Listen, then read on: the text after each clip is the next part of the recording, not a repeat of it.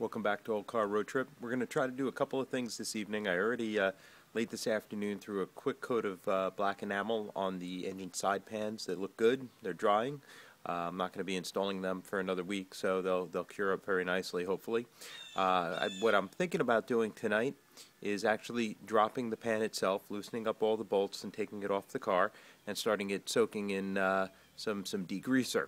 Got a couple of things going on to help me on this. I've got, first of all, with an extension, the 1/2-inch socket so that I can remove all those bolts.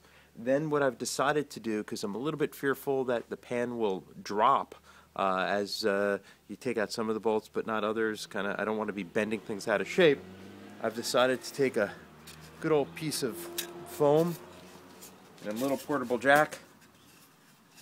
And what I'll do is I'll prop that under part of the engine pan, just to have it just under it so that when the pan starts to come down, it doesn't come down too much and potentially bend or warp.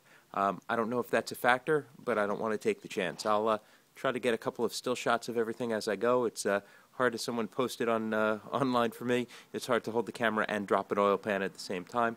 I also have a pair of safety goggles that I'm going to wear as I'm under this car and don't need my eyes to get filled with oil.